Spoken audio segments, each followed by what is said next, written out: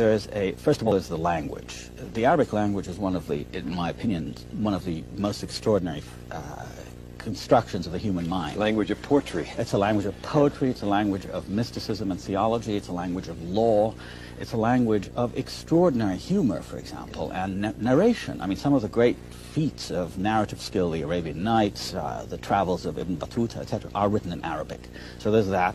It's also one of the great religions of the world, which is in Arabic. I mean, the Quran is the word of God in the Arabic language. Persists. For example, a great Syrian poet, Nizar Qabbani, is the most popular poet in the Arab world, read everywhere from Morocco right through to the Gulf. The language is that of all the Arabs. There's a lingua franca, which is amazingly alive, and a literature that goes along with it. There's a political culture, not of individual countries, but of Arabism, of the sense of a nation and of a people, which is tremendously important to every Arab, despite these divisions that are now plaguing our contemporary reality. And that is unknown in this country.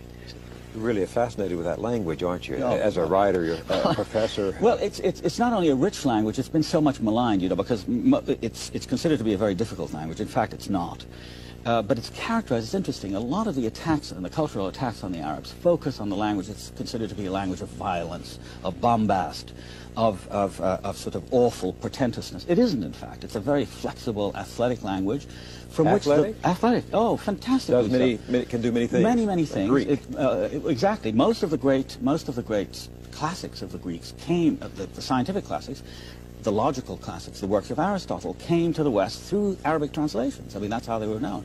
So that sense of the language unites us, because it's a language of religion, it's a language of everyday life, it's a language of courtship, it's a language of society, and its possibilities are as many as the Arabs are many. Many of those great romantic, if not erotic, poems came out of that certain Arabic style and tradition. Yes, but not only that. I mean, that has a certain kind of stylized thing to it. But if you look, for example, one of the great creations of the 20th century is the Arabic novel. I mean, Naguib Mahfouz, who won the Nobel Prize for Literature in 1988,